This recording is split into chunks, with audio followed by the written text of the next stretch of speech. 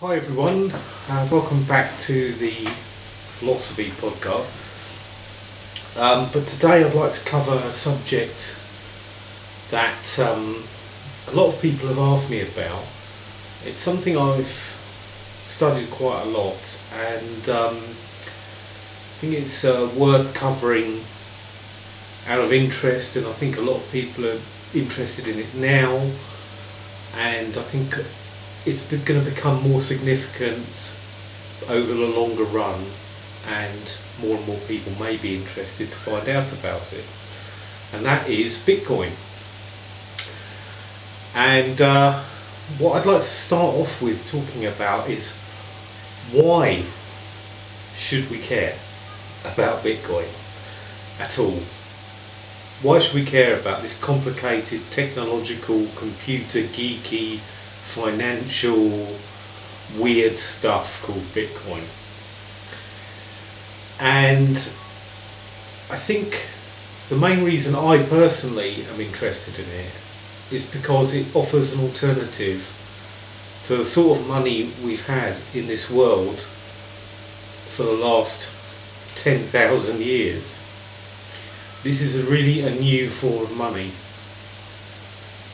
in many ways. And the money that we've had up to now is what's called fiat currency. Fiat currency.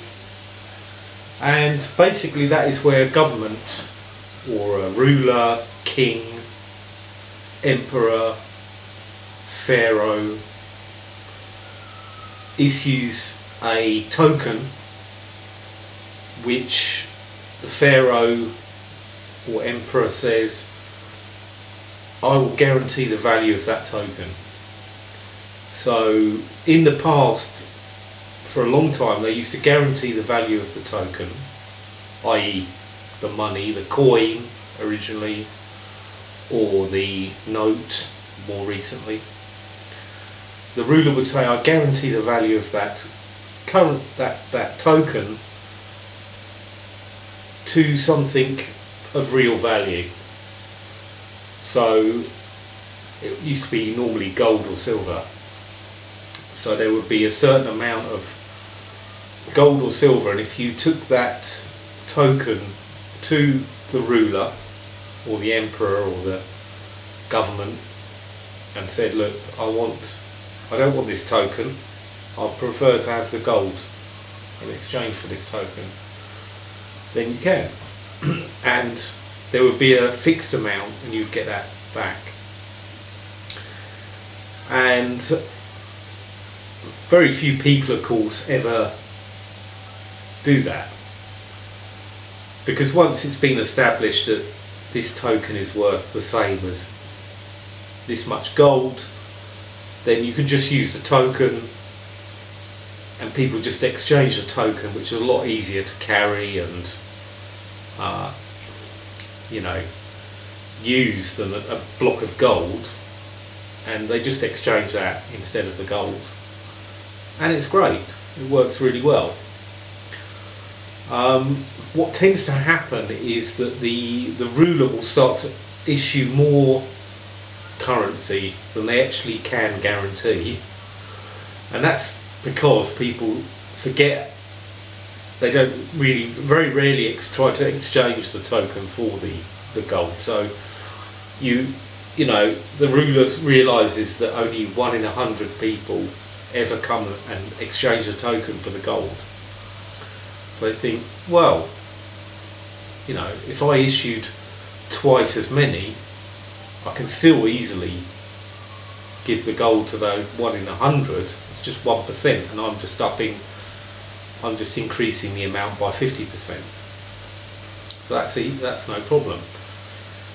And I mean that logic will go, ultimately, anyone who knows about greed and knows about money and knows about their own human heart, that logic will eventually lead you to issuing 99% more than you can cover. So you will just have just enough gold to cover the few percent that come to exchange the gold for your tokens.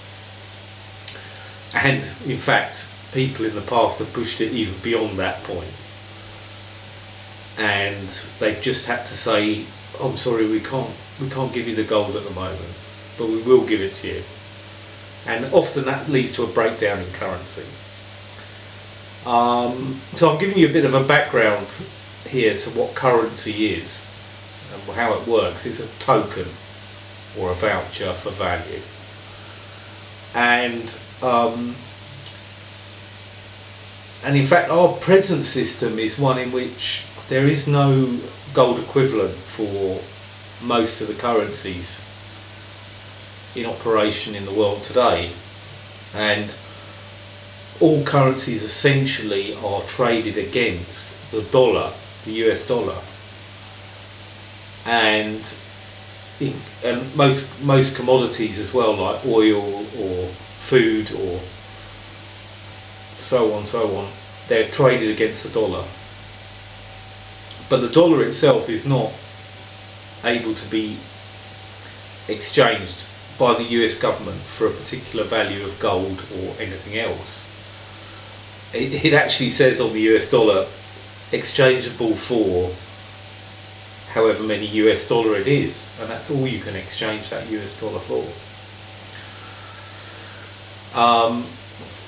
Now of course you can buy gold, but there's no guarantee of how much gold you can buy with your dollar. That will depend on what people are willing to give you in exchange for those dollars, and that will depend on how many people are trying to do that. So if a lot of people are trying to exchange their dollars for gold,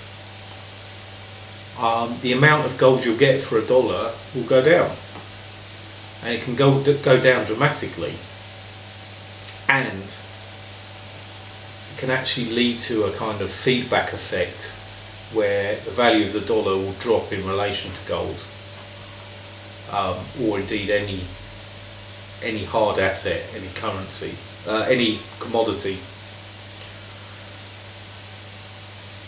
And in fact, that's what we've seen over the last sort of 50 years or so.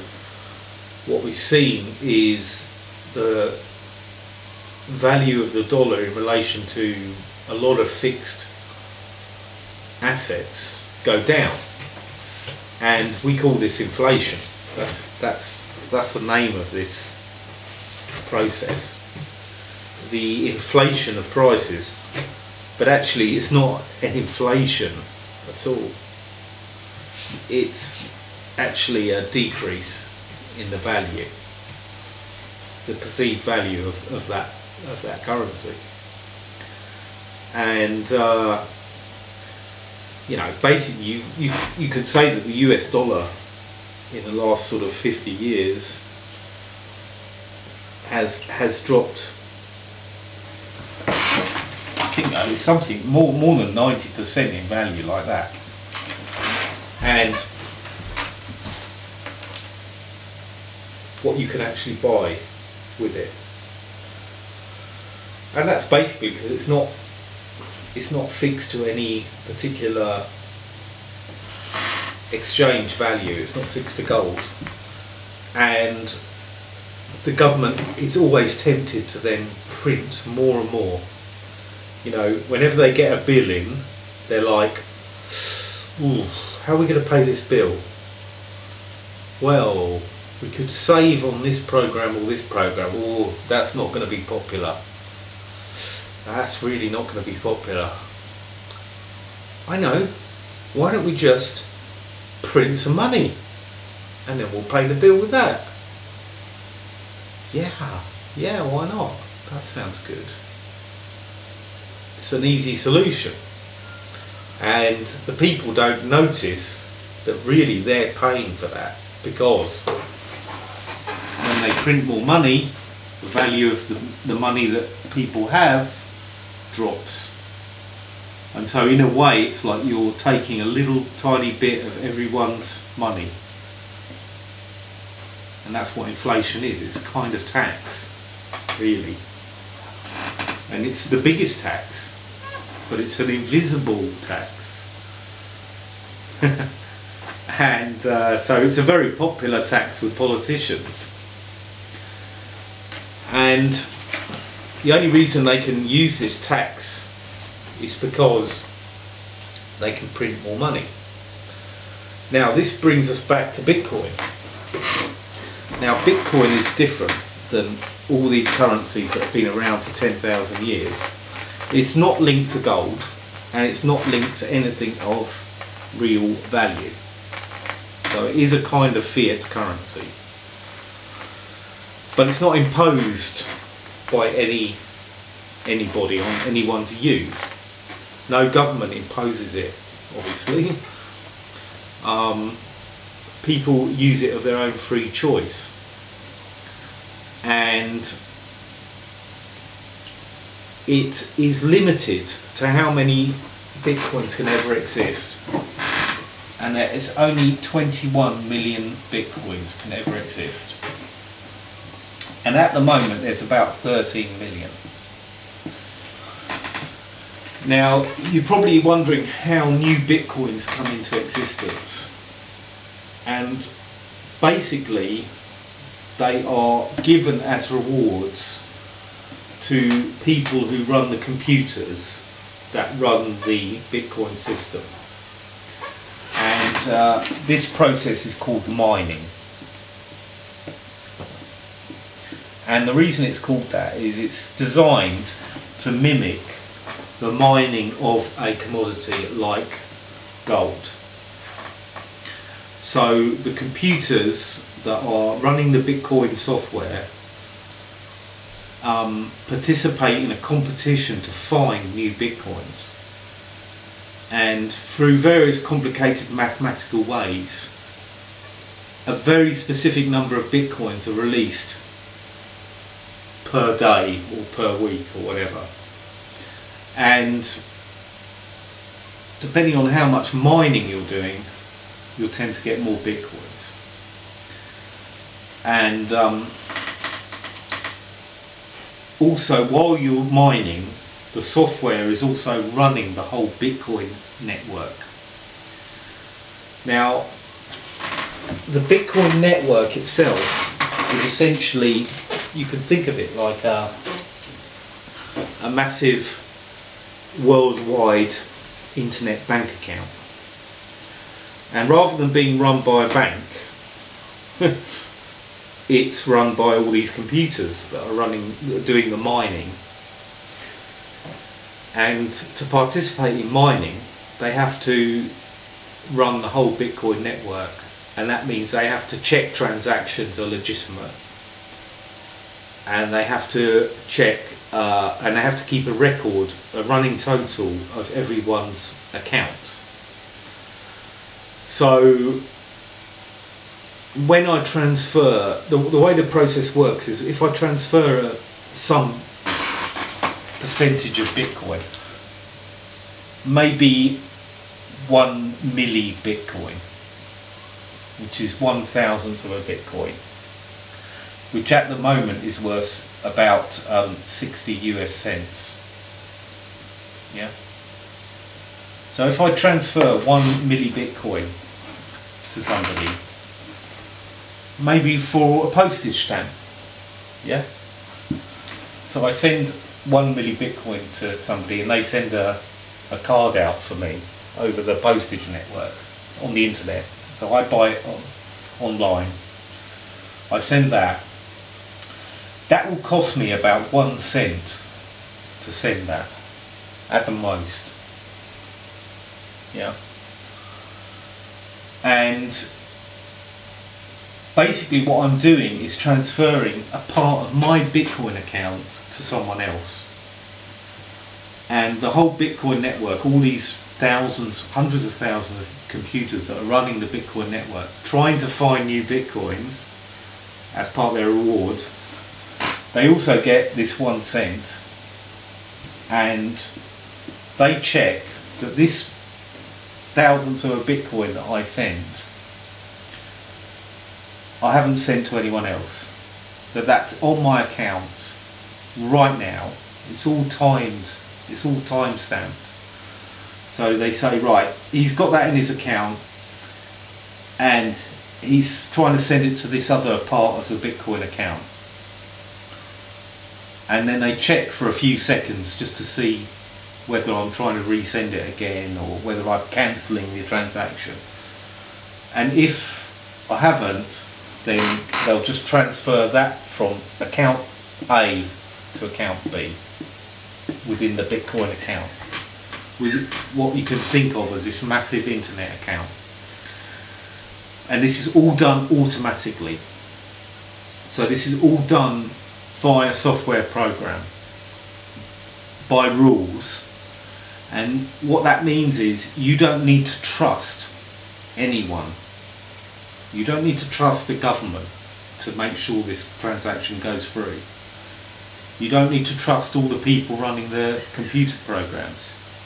You don't even have to trust one of them, because they all have to agree among themselves. You know, it's not like one person could say, one of the computers can say, oh, we don't recognise this transaction, and then the rest of them will say, okay, fine, we're not recognising it either. No, there has to be a massive agreement between all these computers. Yes, this transaction is real and it's happened, and boom, and that's finished. And it's as though I've transferred cash. It's as though I've literally given 60 cents in cash. It cannot be undone. So when you make a Bitcoin transaction, you have to be careful. You have to be really sure you're sending it to who you want to and it's the right amount. Because if you don't, there's no comeback. Any more than if you stopped someone in their car and gave them £10 and said buy, you don't know their name, you don't know nothing, they're gone. That £10 is gone forever. You know, maybe you could start a worldwide campaign to find someone with that £10, but obviously you're not going to do it. So this is how it works.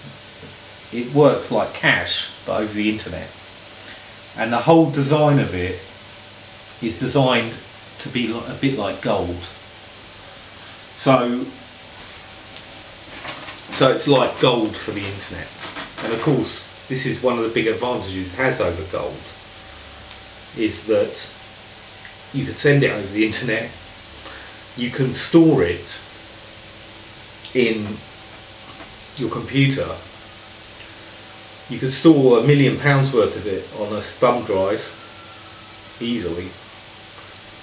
You can store it by printing it out, because it's really just a sort of number, it's just in a way, to get access to your part of the Bitcoin internet account, you just need your password for that bit of the internet account.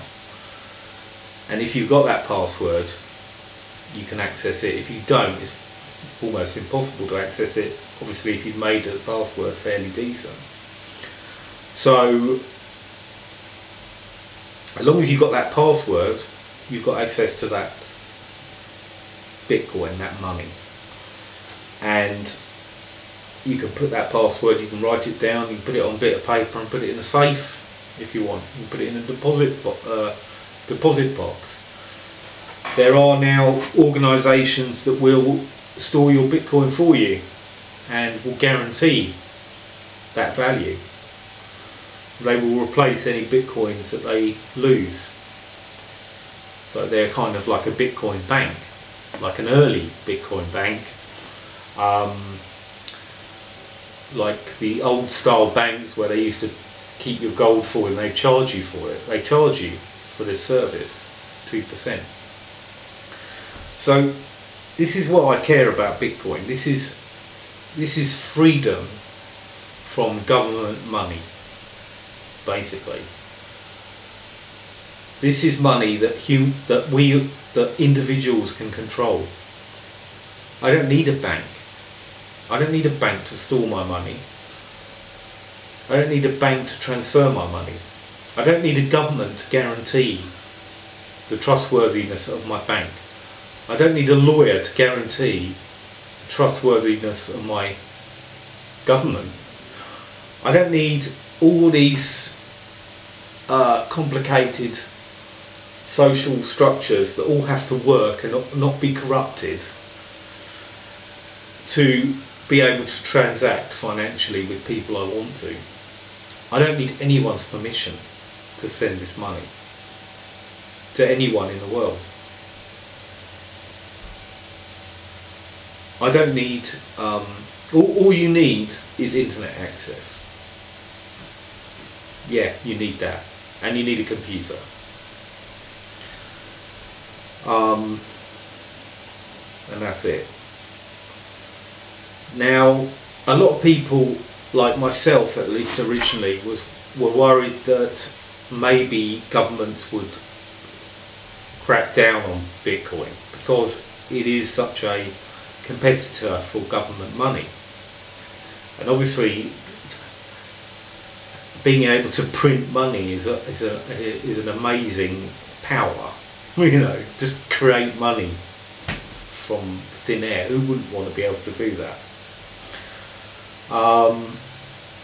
So a lot of people were expecting governments to be really anti-Bitcoin.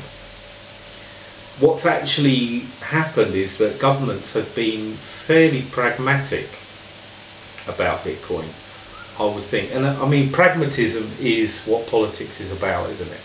It's about the art of the possible. And I think governments have realised that actually cracking down on Bitcoin might be counterproductive, because it would show that they might have a weakness. They might have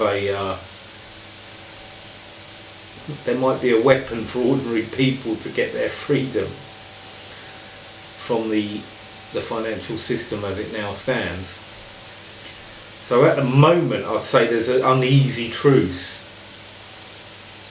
between Bitcoin and governments, and governments seeming to sort of backtrack or backpedal in the face of this thing that they really don't particularly understand yet in a major way, and they certainly don't know what to do about it. And it's moving so quickly. You know, it went from $1 per Bitcoin to now, well, it went over $1,000 per Bitcoin, i.e. $1 per micro Bitcoin, MBC. It went above that figure within a couple of years, and this is why people in power and people in government were just still, oh, have you heard of this Bitcoin thing? Oh yes, well, I've heard of it. I believe it's something on computers. Yeah, and then suddenly, boom, it's arrived properly. Yeah. Now you've got hundreds of millions of dollars going into Bitcoin businesses. You've got hundreds and hundreds of thousands of people involved in Bitcoin. Yeah, this is not something that a government can just brush aside anymore.